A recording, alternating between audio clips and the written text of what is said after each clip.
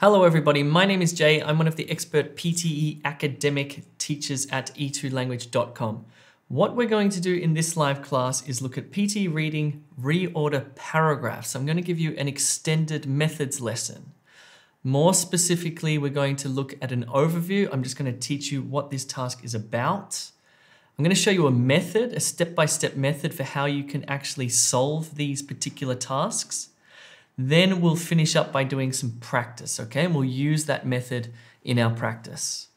Just before we begin, if you do not want to watch this long extended method, you can watch the express methods on e2language.com. They're really short, they're really sharp, and they're really powerful. So you might want to sign up to e2language.com.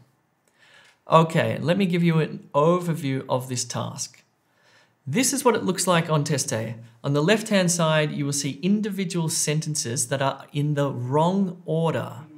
What you need to do is drag those individual sentences to the right-hand side and put them into the correct order, the correct sequence to create a coherent paragraph. Okay? There is a method to this madness. When you look at this thing, you think, how can I possibly do that? There's a lot of words, there are 5 sentences, but you can do it, okay? Just remember that on test day, you'll get 2 or 3 of these, and you should spend about 1 to 2 minutes on them. People whose English is very good will spend about 1 minute. Those of you who are a bit slower will spend about 2 minutes. Try not to spend any more than 2 minutes, because you need to bear in mind that in PTE reading, you have to manage your own time during that section, okay? These tasks are not individually timed. You get total time, and it's up to you to move through those tasks efficiently and accurately. You'll also get 1 point for a pair of sentences. So let me show you how the scoring works. So let's say you get the first sentence correct. You put D at the top, well done. You will not get a point for this. You will only get a point if you then put the second sentence correctly and you join the first and the second sentence. Okay, so D and E, you'll get 1 point. And if you put the next sentence, A, let's say that's correct, well, E and A equals 1 point. So far you have 2 points. And then you put C, well, A and C join now, so that's 1 point. And let's say B is the final sentence, so C and B is there, and your total score, your total correct score would be 4, okay? That's the maximum score for this particular task. But let's say you get one of the sentences in the wrong spot. What's going to happen? Let's say you got D, E, and A in the correct spot. Well done. However, you've put B and C in the wrong order. So the maximum score you can get for this is 2 points. So you can see how important it is to get every sentence right, because it's a difference between 4 and 2, okay? Let alone getting more sentences incorrect. Now that first sentence is absolutely critical to get right, because if you get the first sentence right, the topic sentence right, it's much easier to get all the rest of them. If you put the wrong sentence first and everything is supported from that first incorrect sentence, then chances are you're going to screw this up a lot. So you really need to focus on getting that topic sentence right. It's absolutely critical. Let's do some practice. I'm going to give you 90 seconds to work through this one here. Just see how you go, and then we're going to learn a method to make it much easier.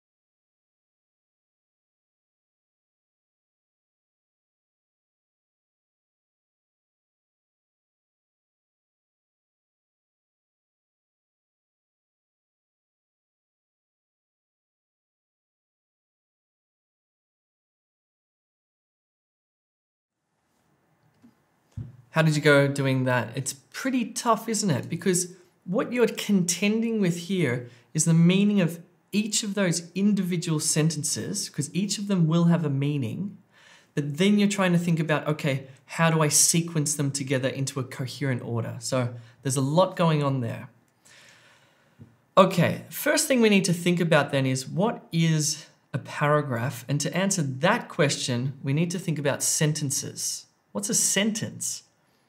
So a sentence is a number of words that develops a single idea, okay? A single sentence has a single idea. Sentences also have some characteristics. They have a capital letter and a full stop. And they also have usually, I'm going to simplify this a bit, but a subject, a verb, and an object, okay? So let's look at this sentence here. A common hippopotamus can spend up to 16 hours a day immersed in rivers and lakes.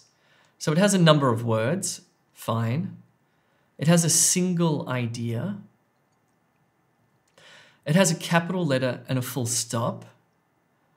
And this particular sentence has a subject, a verb, and an object. Most of the sentences in Reorder Paragraph will be simple sentences, subject, verb, object. Sometimes you'll get a compound sentence that will have subject, verb, object, subject, verb, object. Sometimes some complex ones, but usually just simple sentences, okay? So that's critical to think about. So what's a paragraph then? Well, a paragraph is a number of sentences that develops a single theme. Paragraphs also have some characteristics. A good paragraph will have a topic sentence, which introduces the theme of the paragraph. It will have a number of supporting sentences, and it will also have flow or progression, okay? So here's a paragraph. It's a collection of sentences, a number of sentences that develops a single theme, not just one idea, but now it's a theme because it's a collection of ideas from the single sentences. It has a topic sentence which introduces the paragraph, the theme of the paragraph. It also has a number of supporting sentences. And as I said in the beginning, with Reorder Paragraph, there's always going to be 5 sentences, right? So you can have one topic and 4 supporting sentences. And it also has flow and progression, and this is critical to understanding how to work out reorder paragraphs. How do the sentences connect from one to the next to flow and to show progression of ideas and development? So let's compare sentences and paragraphs then. Well, sentences have a number of words. A sentence develops a single idea, and a sentence usually has a subject, a verb, and an object.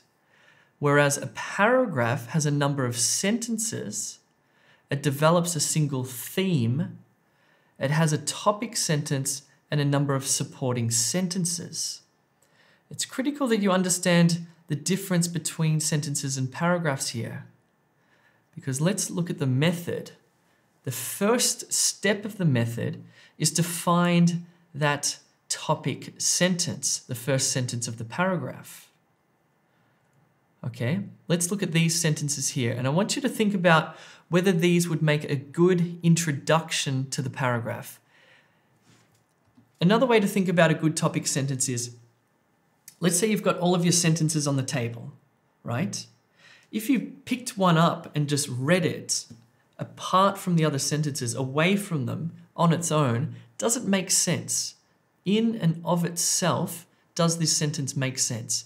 And would it be a good introduction to the rest of the sentences? Okay, so let's look at the first one. Livestock is a huge contributor to emissions, so researchers are trying to develop and promote more sustainable ways to produce animal protein. It's not bad, it's not bad. It's potentially a topic sentence. And this may happen also because sometimes the topic sentence won't be entirely clear. There will be other sentences that will also sort of have meaning in and of themselves. But let's keep going to see if we can find a better one. Let's try B. Despite the benefits, people in Western countries rarely eat insects because they are disgusted at the thought. Again, this is deceptively a possible topic sentence, but let's keep going because we want to find one that's really clear. Here's one that is definitely not a topic sentence. One controversial option is eating insects. We can almost eliminate that immediately because what are we talking about? One option. Obviously, this links back to another sentence. So we'll eliminate C. Let's look at D. Many people, however, will happily eat a lobster or crayfish despite their insect-like appearance. Again, this one we can eliminate. The word however definitely tells us that this is not a topic sentence. Let's try this one here and think about it in terms of the idea that it introduces or the topic or the theme that it introduces. Food production accounts for an enormous 25% of all human greenhouse gas emissions. So A and B are possible, but for me, E is the best, clearest topic sentence that introduces this paragraph. So I'm going to move it to the top. And remember, the topic sentence is critical. You get that one right, and the rest of them, it becomes much easier. Okay, we found the topic sentence. We now need to move to step 2. And this is where we use our understanding of subject, verb, object, how information travels from one sentence to the next, and how it connects, how a sentence connects to the next sentence through information. Before we do that, what I want you to do is click the subscribe button, hit like, leave a comment, and please share this video with your friends if you feel like it's helpful, you feel like you're actually learning something, okay? Please click that subscribe button down there. All right, let's think about SVO. So let's look at how two subjects might connect and share information. So we have the first sentence, Jack went up the hill. There's your topic sentence. So the next sentence might say something like, he couldn't find Jill. We can see how Jack and he, the two subjects, connect there. One's a noun, one's a pronoun. Or you might have the subject of the first sentence connect to the object of the second sentence. Again, you might do this through a noun and a pronoun, but this time it will be an object pronoun. Jack went up the hill. It was tough for him. There's how these two sentences connect, subject and object.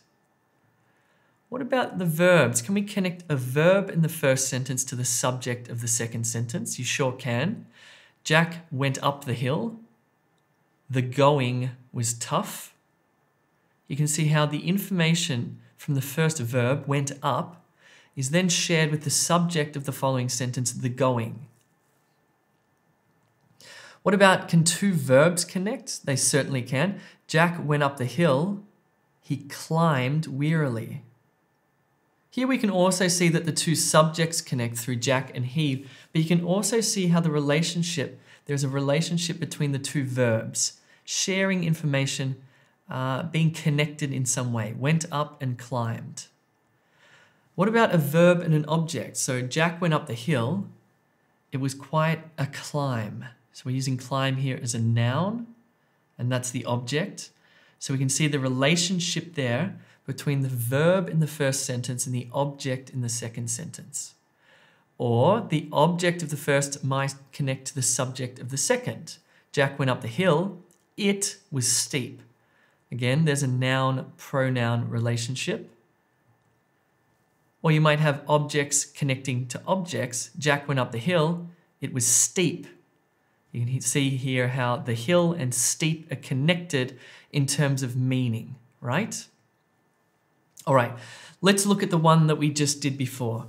So food production accounts for an enormous 25% of all human greenhouse gas emissions. This is a really good topic sentence, and we can see how the subject, food production accounts for, connects to the subject of the next sentence, livestock is a huge contributor. You could even use that information from 25% in the first sentence, a huge contributor, right? Okay, you can also see a connection here from the object of the first sentence to, it's actually the object, there are two objects in this second sentence, but greenhouse gas emissions connects with emissions there. Okay, we have a longer, more descriptive object, which connects to a shortened version, just emissions. Okay, here from the second sentence, we have sustainable ways, which is the second object of the second sentence. It's actually one of those sentences that has SVO, SVO in the one sentence, a compound sentence. So in the second SVO, we have sustainable ways, and that connects across to one controversial option. Okay, so there are sustainable ways. One controversial option is, you can see how those two meanings connect. Then we have improves human health and lowers carbon emissions.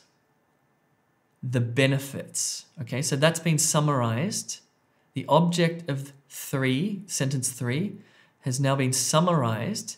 Let's just call it the subject of sentence 4, the benefits. Okay, so you can see it's sort of synonymous language, using synonyms there, or sort of boiling it down to a different phrase. Finally, we have people, also the subject of sentence 4, connecting to many people. And we have they connecting to many people. There we have the pronoun before the noun. And then finally, we have this sort of idea or this meaning here, disgusted at the thought, linking across to eat a lobster or crayfish despite their insect-like appearance. Okay, despite there is critical because it's contrasting. You're showing a contrast between being disgusted and then their insect-like appearance. Anyway, they are the answers there. It's 1E, 2A, 3C, 4B, 5D. You might want to put into the comments below what score you got. How many did you get right? Remember that you're scored on the pairs of sentences that connect. So if you got E and A and C and B and D together, you would get 4 points. All right, cool. So we've just talked about subject, verb, object and how information travels from sentence to sentence. Now we'll talk about using reference words. And this should not be the main way that you connect sentences. This should just be helpful, right? And it's not necessarily the third step. I guess step 2 and step 3 happen together simultaneously. But really the critical one is joining SVO, SVO. That's what you should be focusing on, connecting meaning to meaning. What I'm about to show you is something that can be helpful, but it can also be deceptive and lead you in the wrong direction. All right, so reference words are words like and the. You can think about how the noun, plural noun hills becomes the hills, or a singular noun a hill becomes the hill in the second sentence. Okay, so first sentence, no article, plural. Second sentence, the hills. First sentence, a hill. Second sentence, the hill. Becomes non-specific to specific. You can also look at these pronouns, this, these, that, and those. So hills to the hills becomes these or those. That's possible. A hill, the hill, this or that, because it's singular, it's one. Nouns and pronouns are possible. Usually it won't be this easy, but there might be 1 or 2 sentences that connect a noun to a pronoun, like the hill becomes it, the hills become they, their, or them at the end of the sentence. Jack becomes he, his, or him at the end of the sentence, or in the object position. Jill becomes she, her, and her at the end of the sentence in the object position, or Jack and Jill become they, their, and them at the end of the sentence. You can also use connecting words which will contrast or show a different pathway for the following sentence.